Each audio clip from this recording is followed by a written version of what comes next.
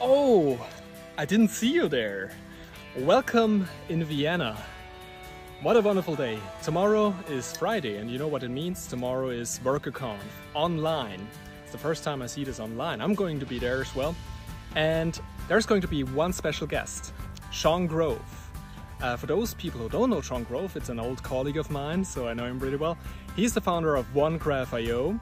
It's a platform to connect all the different SaaS services like Zendesk, GitHub, Twitter, like all the platforms you usually use in your business, and connect them all together in one single GraphQL endpoint, which is pretty mind-blowing when you think about it.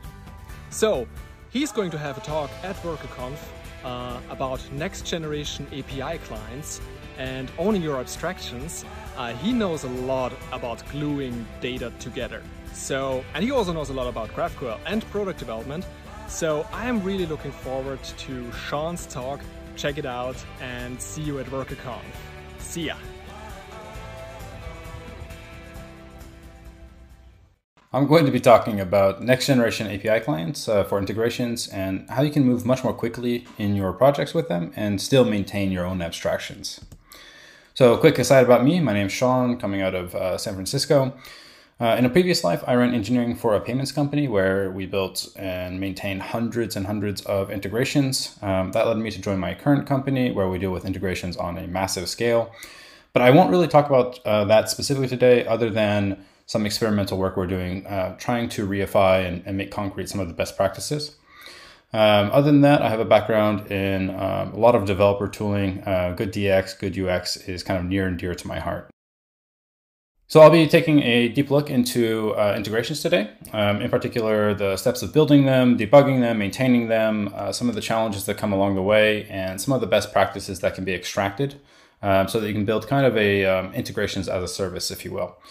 And we'll also be taking a look at some of the experimental demos around these best practices that we've been working on. So for the purposes of today, the integration we're going to be working on is adding an enriched GitHub signup flow. So in this scenario, we already have an email flow that a user can sign up with, where they'll fill out email and password, fill out some personal information and some company information. So about 3 steps that the user takes. We want to offer an alternative flow where they can sign up with GitHub. We'll take that email, we'll then enrich it via Clearbit so that the total steps required for a user to move data is 1. To set the scene, let's take a look at how I think this integration could be done in the ideal scenario, kind of using some of those experimental practices that we'll talk about. And then we'll break that down and compare and contrast it with how things are normally done. So over on the left, I can see the pre-built blocks, either by me or by other people that have been shared. Some of them will just be individual actions. Some of them might be a collection of actions. But I can click on them and just see exactly their inputs and their outputs. But in this case, because the chain is so short, I'll go ahead and just create it from scratch. And this first query is going to go ahead and go into GitHub and get the current user's emails. So I can see over here the catalog of all the available APIs, and I can kind of drill into the part that I care about. So I'm going to go into GitHub and viewer, which is the currently logged in user.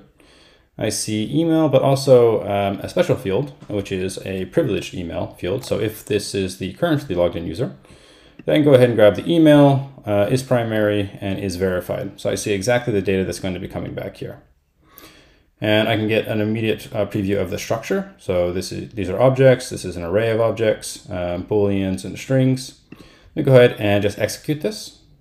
And you can see that I'm already logged in. So it came back with a list of emails. So that's the first one done. Now let's go ahead and make a second block. And this one is going to use the Clearbit API, which has enriching functionality, but it's going to take email as a variable. And based off of that, it's going to reach into the company of this particular person, get their domain, we'll get maybe their location, their name, and their logo. So again, I can see the inputs and the exact output. So now I'd like the data from the GitHub user email to flow into the enrich email. And I'm getting an error immediately because it's telling me that this enrich email requires an email input. So we can go ahead and start computing that. So let's drag in some data from this. We'll get a list of all of the emails. And instead of just the first one, we'll use all of them. And now maybe we want to go ahead and say email is going to be this value dot find. And I want to return whether this is both the primary and if it is verified. And so if we get that, And you can see that this is coming back already.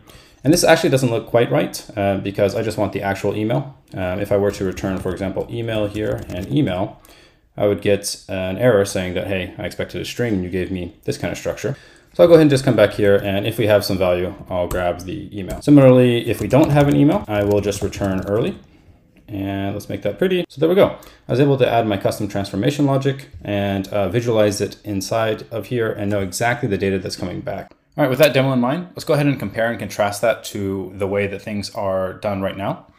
Where in the lifecycle of integration, the first step is typically to read the API documentation. And the thing is, by the time you read the API documentation, the product has probably already sold you. It said, I can do X, Y, and Z, and you thought, oh, great, I need to do X and a little bit of Y. So you come into the documentation with some use cases already in mind.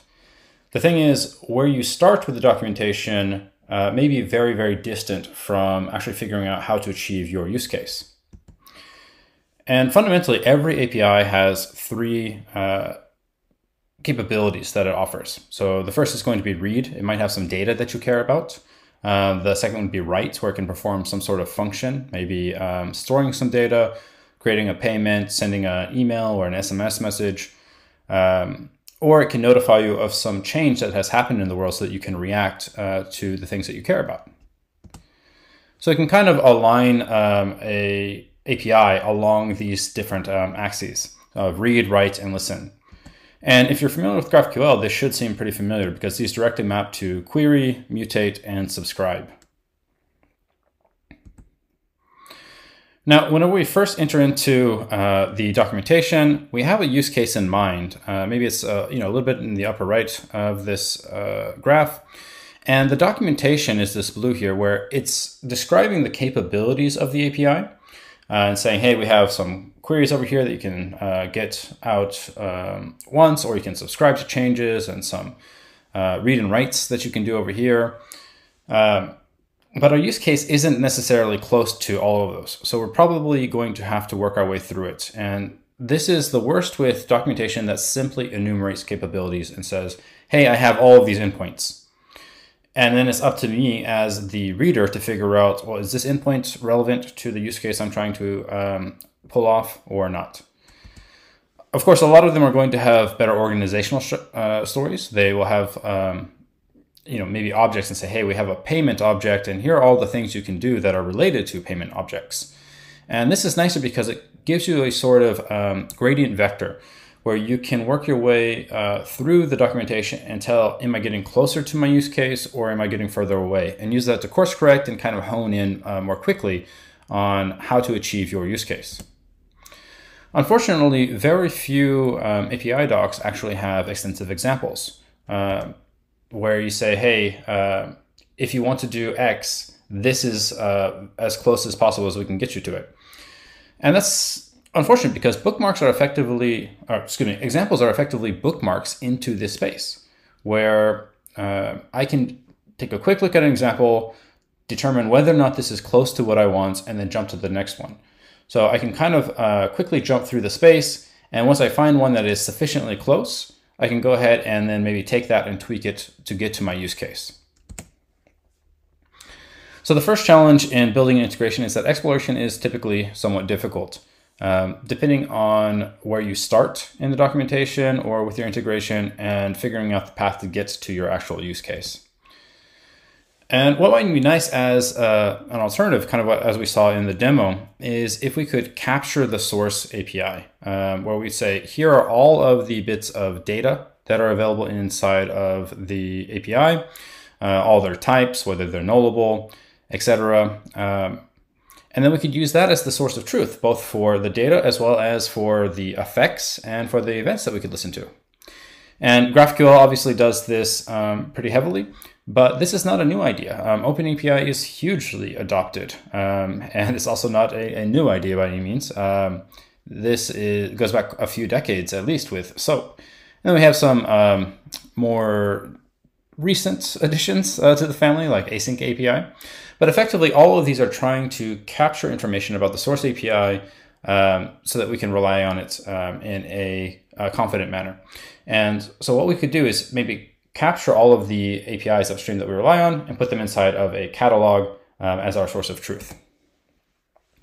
And by capturing the source of truth and the effects, we know all the data that's available along with the types with close to 100% confidence. Anything that isn't known ahead of time is clearly marked out as some sort of maybe JSON blob, which calls out danger in a really nice way. It says, hey, this area is particularly dynamic. You'll have to be careful with your code. So let's take a look at what it's like to actually explore an API using this catalog-based approach. And the first thing this chain is going to do is we're going to subscribe to Salesforce. And inside of Salesforce, we just want to know whenever an opportunity has been created. And whenever it's created, we'll go ahead and pull out the amount. We'll pull out its ID, whether it's been closed and won, the name, as well as the stage name. Okay, we've explored an API, and now it's time to actually write some code and make some API calls. And just as a reminder, we are trying to enrich a GitHub user who is signed in, get their verified email, and to go enrich that and get some information about their company. So having read through the documentation on GitHub, I find the endpoint that has the data that I care about, and I'm going to go ahead and just simply fetch that. It's not a big deal. I will await the response. And in this case, I'm cheating a little bit. I'm making an assumption that the JSON is an array, not an object. But maybe GitHub stocks are pretty good. So then I go through and I iterate through the addresses, trying to find one that has been verified, and I pull the email off of that. If I got an email successfully, then I'll go ahead and pass that into Clearbit, and I'll get back my enriched information. Along the way, you can believe that I am going to be console.logging a lot, because documentation is one thing, and then the actual shape of the data that we get back is oftentimes another. And it turns out in this case that I didn't realize that there was maybe a primary field, which is a Boolean. So what I'll do is go back to my code that I wrote previously, and I'll modify the assumption so that I'm not just pulling out the verified email address, I actually want the one that is the primary verified email address. And this highlights a secondary challenge, which is that confirming our expectations can be quite difficult because those expectations are scattered throughout the call sites of the client code. I didn't know that there was a primary, or I didn't know that it was an array instead of an object. And then there's a lot of code that relies on that in a way where the expectations are not made explicit. So it's really nice if you can actually extract that so that you have your expectations in terms of inputs, outputs, and transformations all bundled together. And then those inputs and outputs should largely be based off of the API catalog.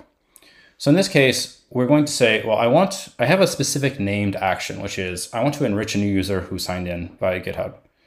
Given their GitHub user ID, I want to reach into the API catalog for a query that will give me all of the GitHub user emails. And then I'm going to run a little bit of logic on that to extract the verified primary email. In this case, it's JavaScript, but you could imagine if this was a service internal to your company, you might have it all written in Ruby or C#, whatever it might be. But then you're going to take the result of that and then reference the catalog once again, pull out the enrich email with Clearbit function, and then you'll get some company information out. And this is nice because now we have taken that action, which is multiple steps and transformation logic, and we've kind of bundled up into its own little standalone package. And so we've captured the source from the API catalog, all of the functions that we're going to be referencing. We've captured the input requirements and the output requirements. And we can also do this during development. And this will allow us to actually explore and iterate on our integration bit by bit, and then we can visualize the output instantly. So let's take a look at what it's like to actually visualize and iterate on the data during development. Real data flows through here now. And so once again, if we come in here and we pull our picker in, you can see that we're no longer seeing the preview of mock data, we're seeing real data. So if I want to pull out maybe the name here, you see that that gets assigned in here just as we'd expect. Similarly, this is also really nice whenever you're playing with the individual forms. So maybe I want to try out this block and I need a track ID. I can actually just drag from this block and say I want to pull this ID here. And this works for all sorts of values. Okay, we've worked our way through the API documentation. We've built something that seems solid. And now it comes time to actually deploy this to our different clients.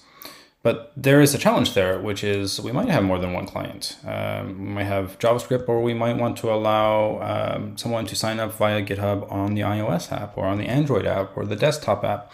There are lots of scenarios where we might want to reuse this specifically crafted action. And the challenge here is that the logic for that action is deeply tied to our implementation, which includes both the language and the runtime. So even inside of JavaScript, maybe the transformation logic is relying on some node crypto library that isn't available in the browser. And so that means that each of these clients effectively has to go in and re-implement that transformation logic and deal with testing and exploration kind of all on their own. Whereas if we have this action defined and we have a separate service where we are locating all of these, we can basically take this well-defined input and output and say, well, we know enough about this and how to make these calls on these different platforms. Let's generate a really high fidelity package that can be used from Dino or from TypeScript or Swift or even Ruby. Whatever the endpoint is, you can say, look, we have defined our actions that are available for our whole team in one place. Here's all the documentation, here are all the types, here's the package that you can use. And this kind of centralizes everything, including definitions and logic into its own service. And that service can now rely on the API catalog as the source of truth. So you can generate all those nice idiomatic safe bindings. Those packages make it much, much easier to use from something like Swift, which wants to have significantly more type safety than maybe some of the other options. And this also means that one action is now shared and reusable across multiple platforms. And you don't have to worry about maybe the iOS team didn't implement it quite the same as the React Native or the JavaScript team. And so some of the users who signed up via the iOS app have very different company data than they would have had they signed up via the JavaScript app. And this also means that because we have named integrations, which are these series of steps, we can actually track metrics. How often are they being called? Are they expensive? Are they slow? How are they affecting our user experience? You can enforce usage limits and say, well, it seems like this client is calling into this specific series of actions a bit too much. We should go ahead and throttle that.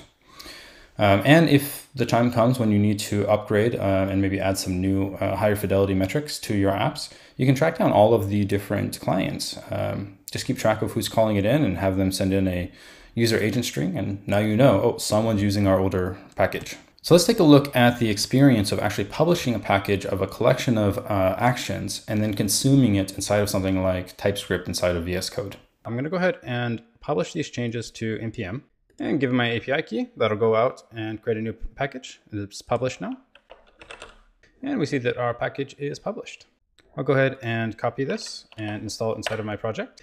And now inside of my project, I can go ahead and import everything from my package.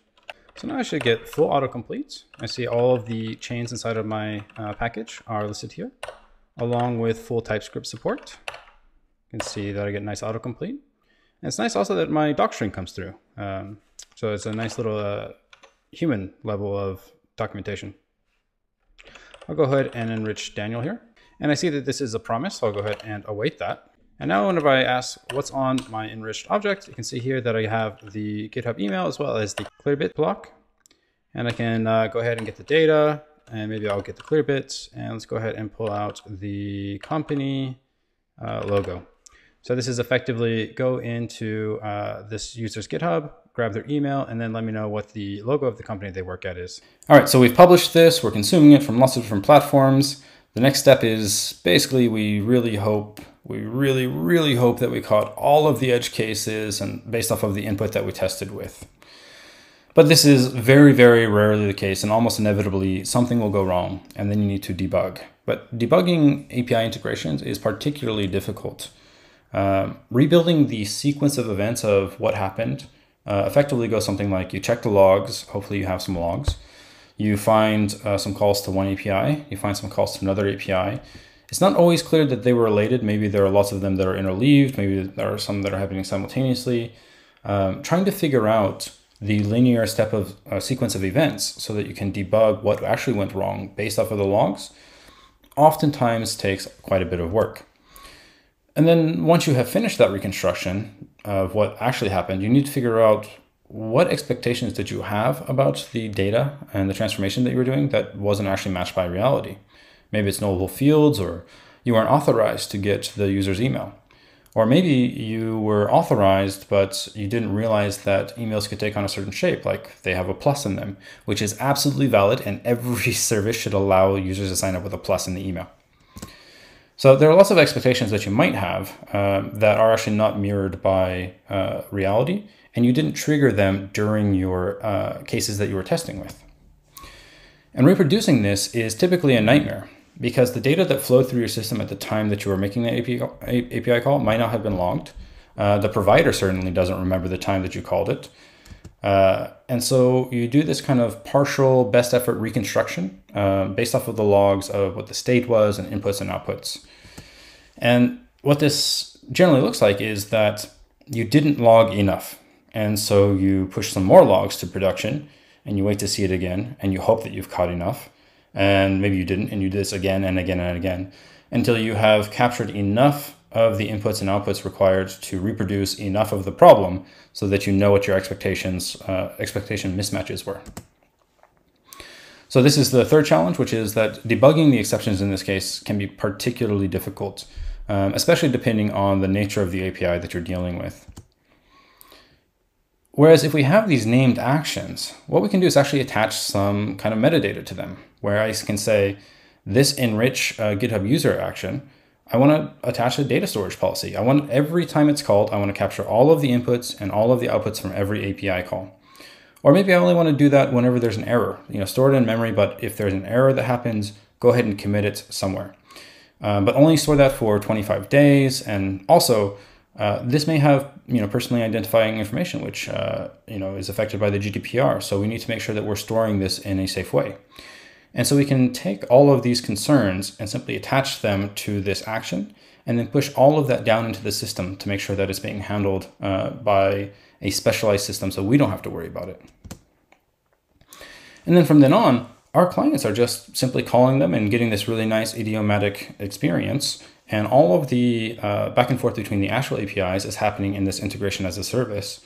Any sort of slow API calls or error traces can be stored. They can be managed appropriately for HIPAA or GDPR.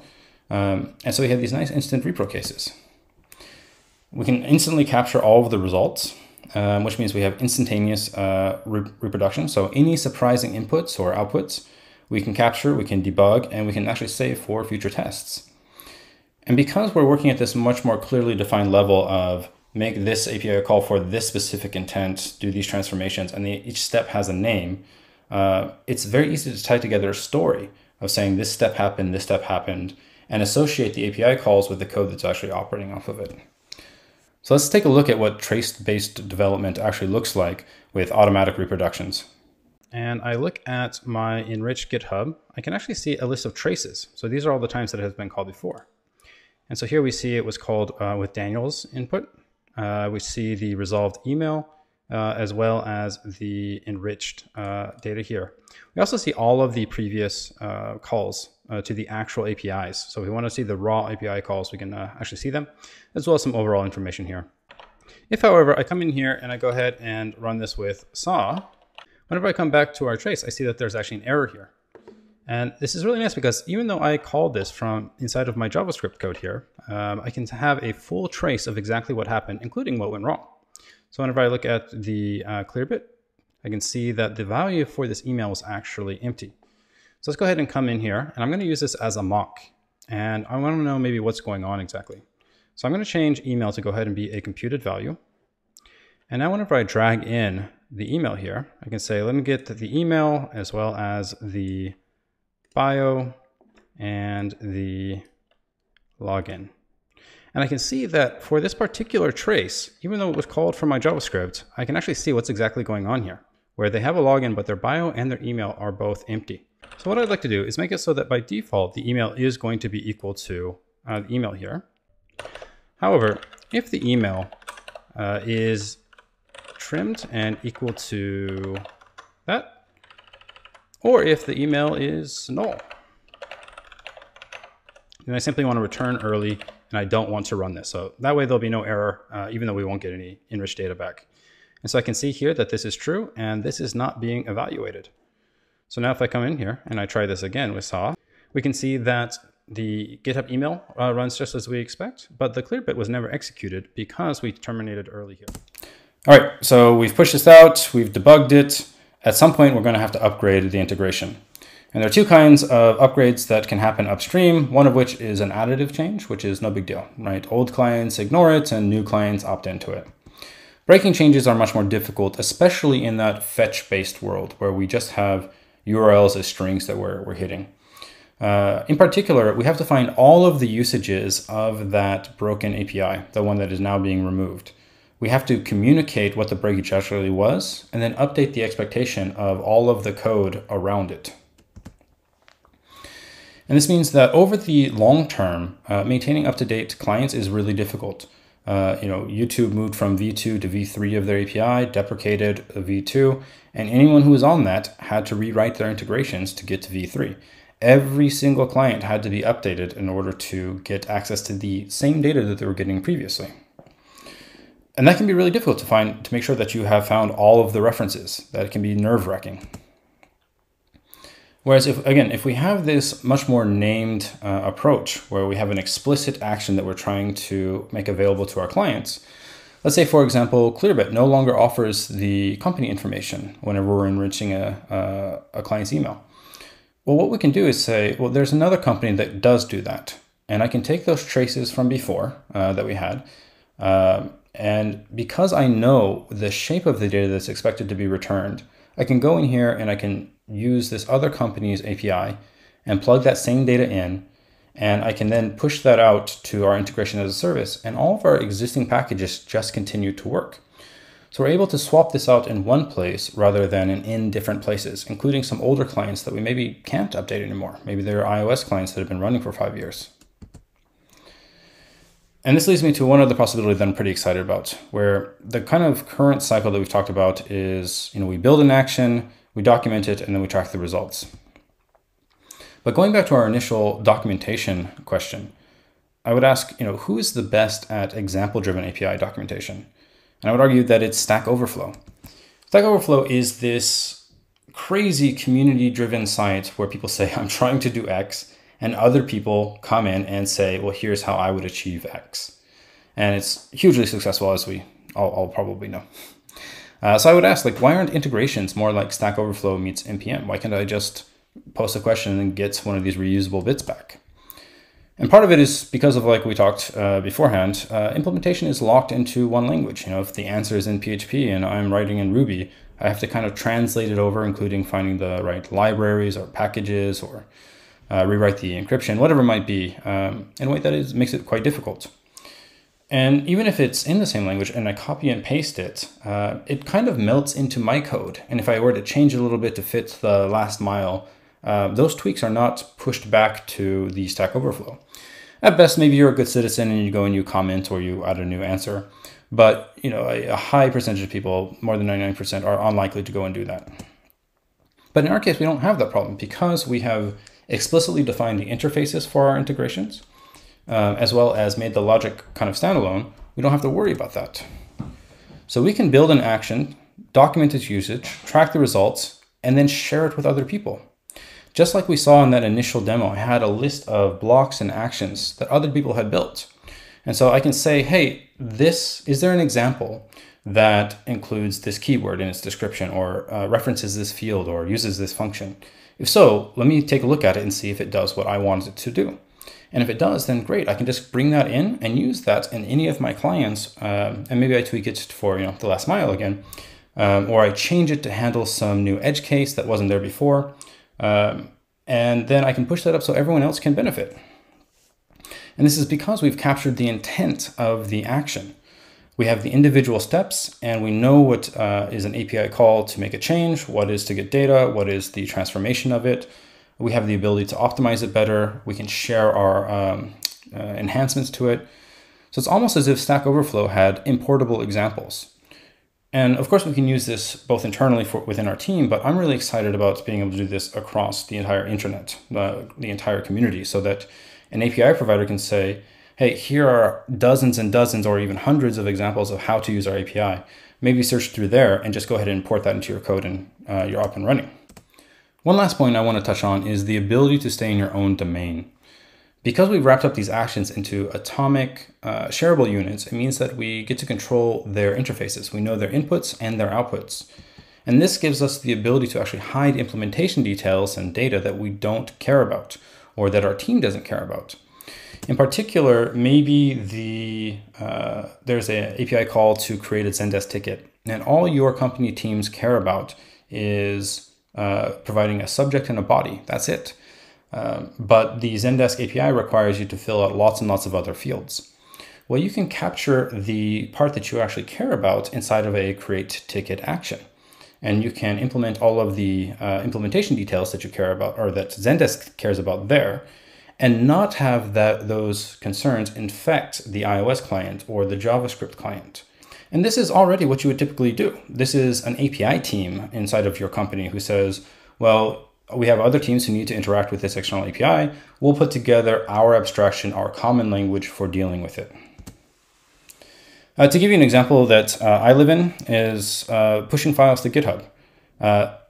In the ideal model for me, I know that I have a GitHub repository and a branch and some files. And I want an API call where I can just push these files to the repository. It'll create the branch if it doesn't exist, and the files get there. That's it. Like, in my mind, that's a very simple concept. The actual implementation, if you bring in the entire provider's domain, is quite intense. This is not even everything.